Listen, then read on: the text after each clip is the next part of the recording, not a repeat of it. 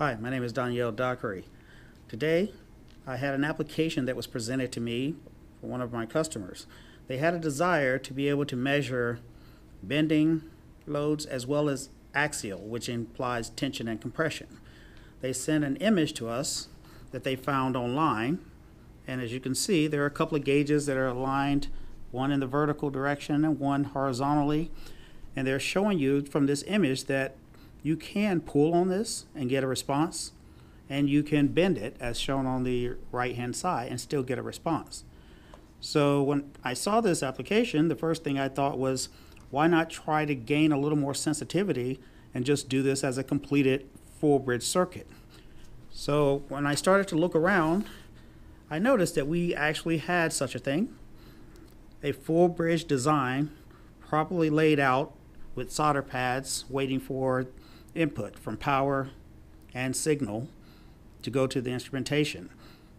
So all they needed to do was take advantage of this full bridge pattern, bond it to the same kind of substrate that they were planning to use, and they should be able to register both bending and axial loads at the same time. There can be lots of applications for this. One example might be touching a screen and trying to figure out the particular position that you're touching, and many others as well. But in this particular application, what we're going to use is a simple DAC that we have called the student DAC that is connected to the laptop here. And from there, I'm going to take a beam that is currently using one of these full bridge circuits that I just showed.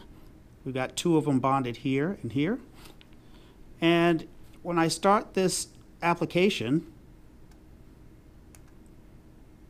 scanning and zoom in so we can see the signal, I can simply pull on this, and you can see on the screen a response due to me pulling. And if I take one hand off and push it, you also get a bending response. So you can clearly see that these sensors, this full bridge design, is responsive to both bending and axial conditions. Thank you.